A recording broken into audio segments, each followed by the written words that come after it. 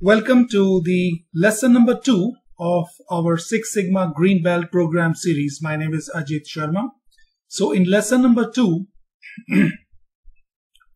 we will understand the data distribution, because this data distribution is really the key in the understanding of Six Sigma. So lesson number 2, understanding data distribution.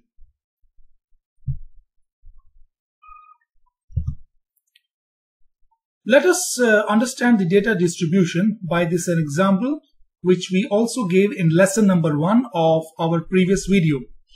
Now, these are the car speeds recorded by a policeman on a certain day in a particular highway. So this is 65 kilometers per hour, 66 kilometers per hour, 75 kilometers per hour, and so on. So the policeman recorded these car speeds by his camera on a particular day. Now let us understand how this data is distributed, because data distribution understanding is really the key in Six Sigma understanding. So in order to understand this, let us make a tally chart which you used to make in your schools, and let us group this data. So what we are going to do in the first phase of understanding the data distribution, we are going to group this data first, and let us see what happens. So I make a group of this from 40 km per hour to 45 km per hour. This is one group. Another group is 45 km per hour to 50 km per hour. And the third group is 50 km per hour to 55 km per hour. And so on. So this is the grouping I have made of this data in terms of the speed. You can make any sort of groups and the results will be the same. So what do I do next? I make a grouping of this data and see how many car speeds out of this lie in each group. For example, the first group of data is 40 km per hour to 45 km per hour. From this data, I see that there is only one reading. So that is why I put 1 here. And which is that reading? Let us see. It is 45. So I see just one. And let me check if I can see another one. No, there isn't. So I can see only one reading, 45, which is in this group. So similarly, let us see what happens in how many readings are there in the next group, which is from 45 to 50. So if you see, there is 45 here also and 45 here also. So I am considering the upper limit of the grouping. If you consider the lower limit of the grouping, then also the results would be the same. So it doesn't really matter.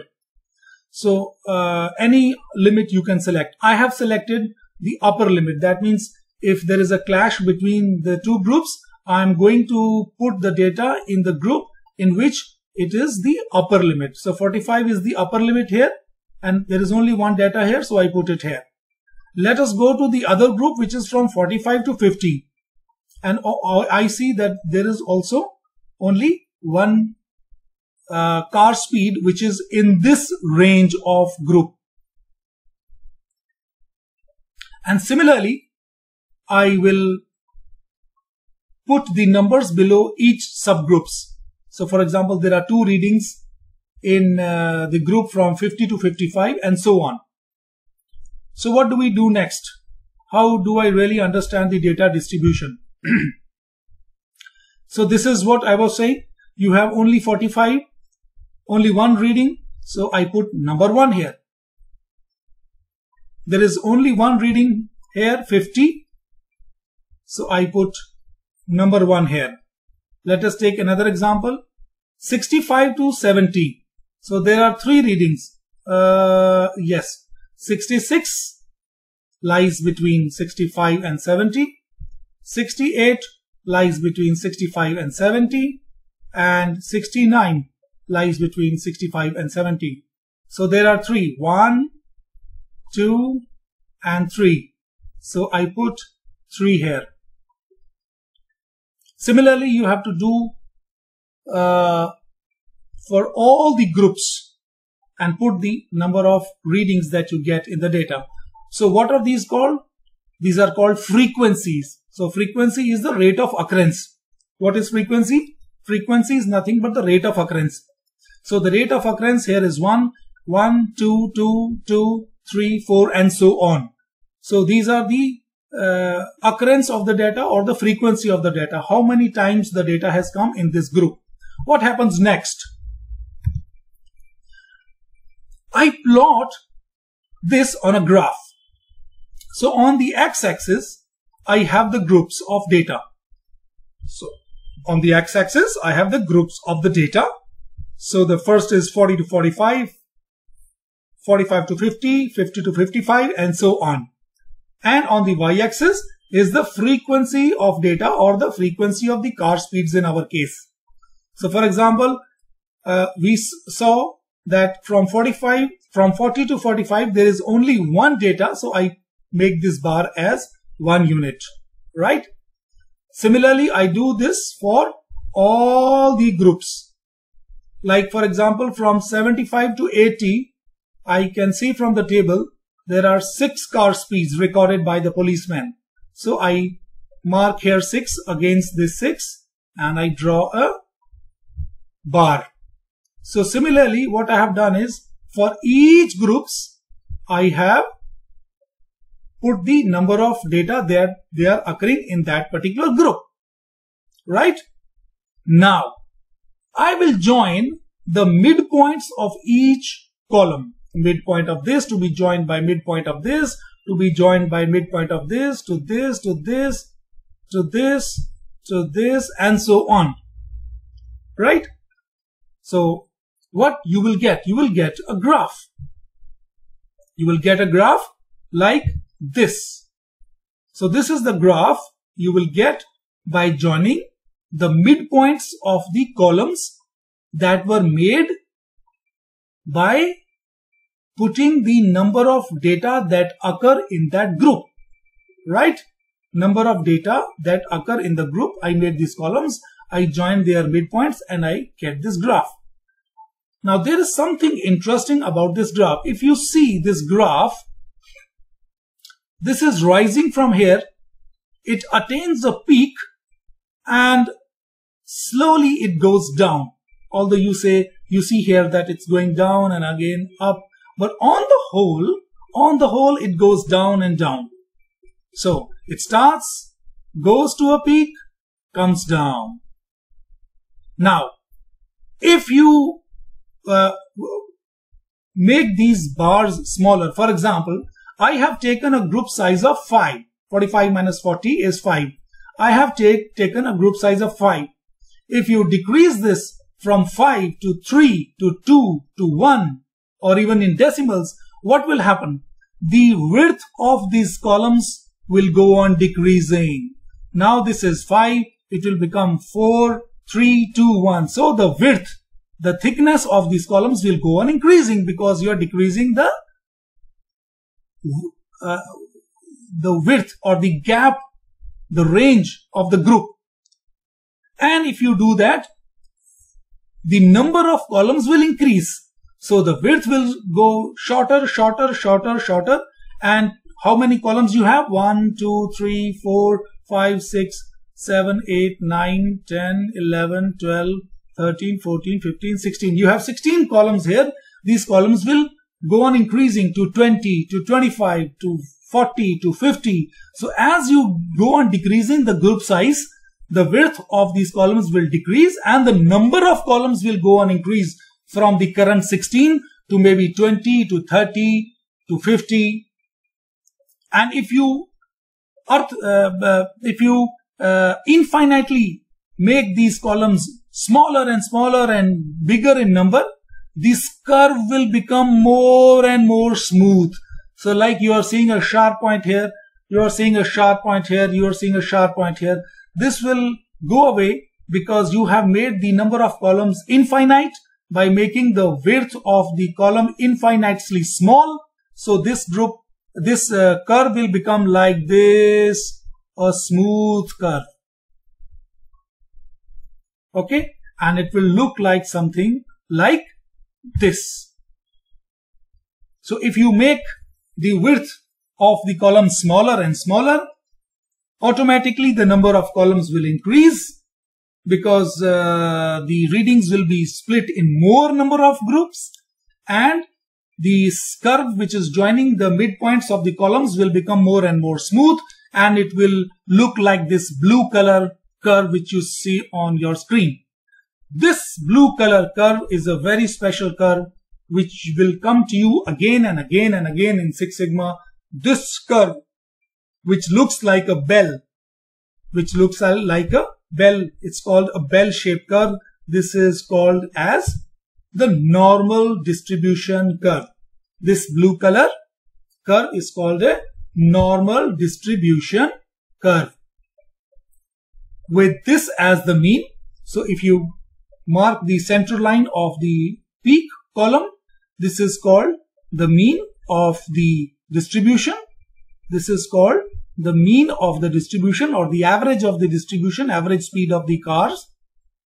And this curve is called the normal distribution curve. It is also called as the Gauss curve by the name of the person who invented it. So in the normal distribution curve, you get an idea as to how the data is distributed across the mean. Okay. So what do we do next in understanding of the distribution? So this is the curve which we get, this blue color curve which we got in the previous slide.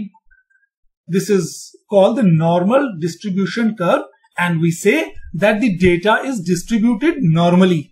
For such a curve, we say the data is distributed normally. In most of the cases in practical life, unless there is a special cause, the data are distributed, the data is distributed normally, and this is called normal distribution. So let us say we have a data with us for the car speeds which follows a normal distribution and the standard deviation sigma. So we have seen how to calculate the standard deviation in the previous video. So this is let's say this is the standard deviation sigma for this particular normal distribution curve, and this is the mean. What is the meaning of the standard deviation then? So I told you in the previous lesson that in this video I will tell you the relation between the standard deviation sigma and the normal distribution curve. So what is the relation between the standard deviation sigma and the normal distribution blue color curve? The relation and how they are associated is follows. If you go 1 times standard deviation on the right side, that means on the upper side of the mean, and 1 times the standard deviation below, that is minus below the mean, 1 sigma, 1 standard deviation up and 1 standard deviation below, then this data between these two red lines on the normal distribution curve contains 68% of the data population. So in our case, the policeman was recording the speeds of the car. That means the next car he is going to monitor 68%. There is a chance, 68% there is a chance that their car speed is going to lie between the mean of the car speeds plus 1 sigma and minus 1 sigma. This is the physical interpretation of the relation between standard deviation sigma and the normal distribution curve. Plus 1 sigma and minus 1 sigma across the mean contains 68% of the data population. So the area under the curve of the blue curve, area under the blue curve cut by this red line, that means the shaded area will contain 68% of the population. Remember, this is a data distribution. This blue color line is the data distribution. So all the data distributed under this shaded area contains 68% of the data population. This is the relation between the standard deviation sigma and the blue color line. Next, if I go plus 2 sigma, remember we had gone plus 1 sigma in the previous case. Now in this case, if I go plus 2 sigma on the right hand side and minus 2 sigma on the left hand side, then this shaded area will contain 95% of the data population. That means if the policeman takes the reading of the next speed of the car by his camera, there is a 95% chance that that speed of the car will be lying between the mean car speed plus 2 sigma and minus 2 sigma. Right? And if I go to plus 3 sigma and minus 3 sigma, then the area under this normal distribution curve, that means the data in the shaded area, will contain 99.7% of the data population.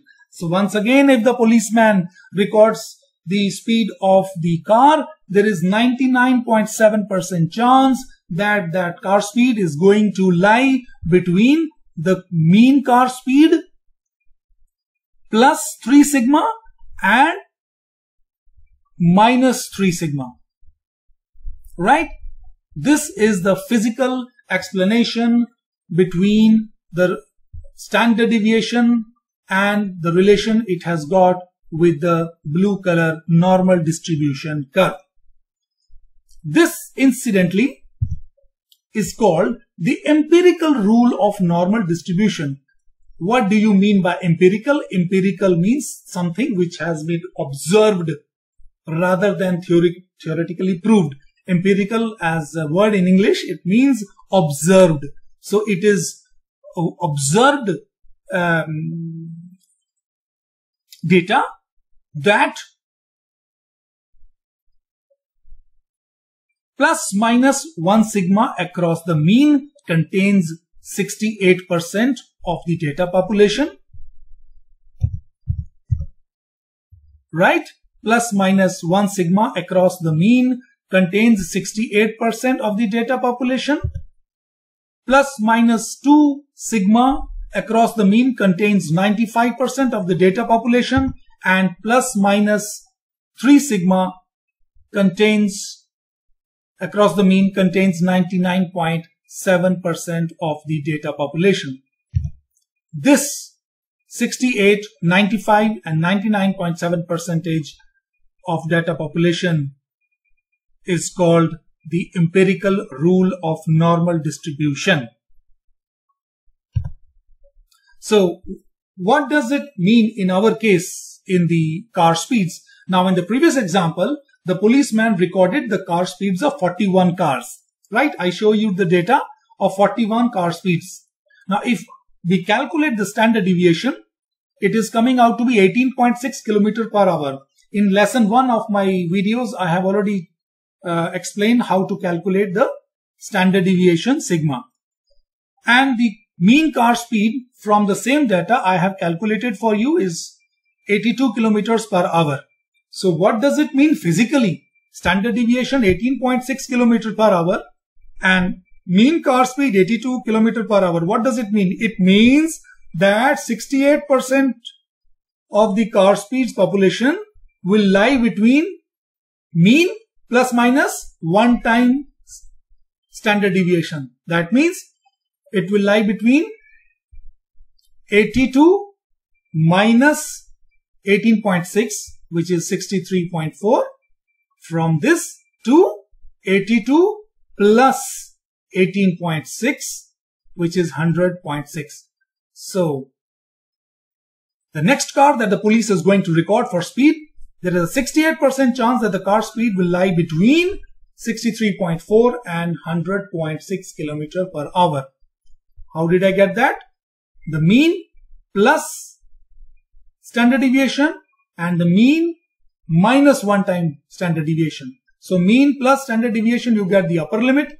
Mean minus 1 time standard deviation, you get the lower limit and you get the range of the speed in which there is 68% chance that the car speed will lie.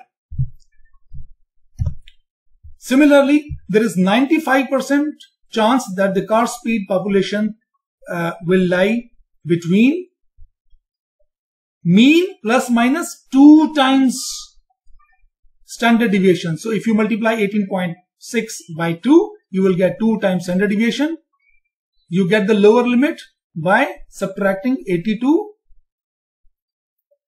and this you get 44.8, and if you add 82 plus 2 times 18.6, you get 119.2 km/h. So there is 95% chance that the next car that the police is going to monitor will lie between 44.8 and 119.2 km.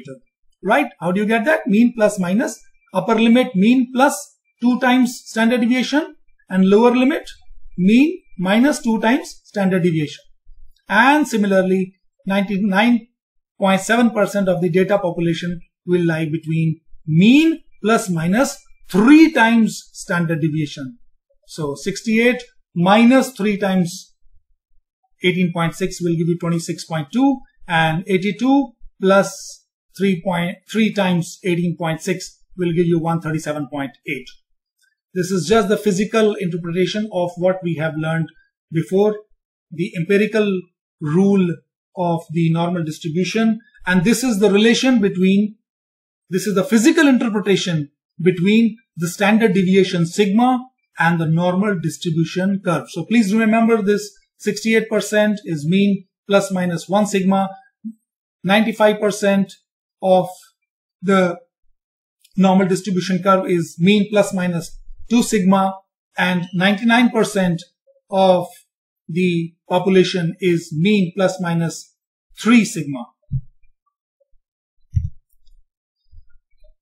So remember from the lesson 1, the speed limit was, this is the speed limit that the policeman had put on the road, that the lower limit is 50 km/h and the upper limit is 110 km/h. This was the limit displayed by the policeman on the road. So what does it mean then from this case, where we get the car mean of 82 km/h and standard deviation of 18.6 km/h? What does it mean physically? It means that 68% of the people driving on that road will most likely not get a ticket from the police, because you see they are in the range of 63.4 to 100, which is well within the limit of 50. They are neither below 50, neither above 110, so they are not going to get a fine from the police.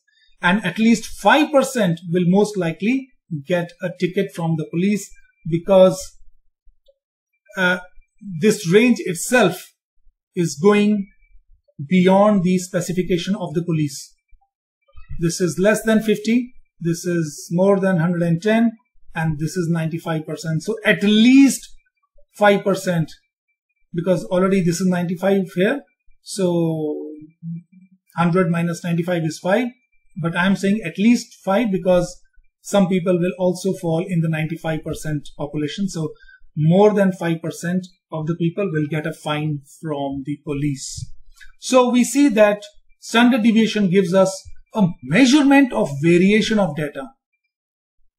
So standard deviation gives us the variation of the data, how the data is behaving above the mean or below the mean, how much it goes above the mean, how much it goes below the mean, and how much of the population of the data lies in 68% or 95% or 99.7%, depending it is plus minus 1 sigma, plus minus 2 standard deviation, or plus minus 3 standard deviation.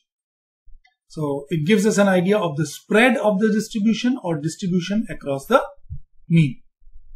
So I hope I'm clear on the physical interpretation of the standard deviation and the relation that it has got with the normal distribution curve. And I hope you have also understood how really you get the normal distribution curve. It is nothing but from the grouping of the data, you make columns, and when then columns become infinite, you get a smooth curve, which is called the normal distribution curve.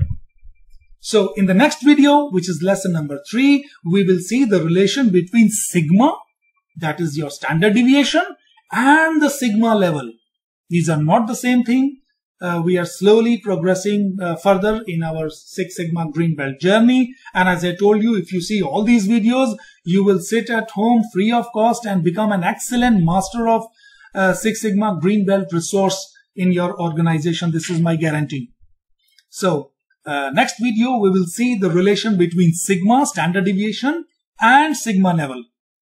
Now, to get lesson 3 as fast as possible, as soon as we release it, please subscribe to this channel, and after you subscribe, if you click on this bell icon, you will be the first one to be notified as soon as the next video is uploaded. Thank you very much for watching, and take very good care of yourself.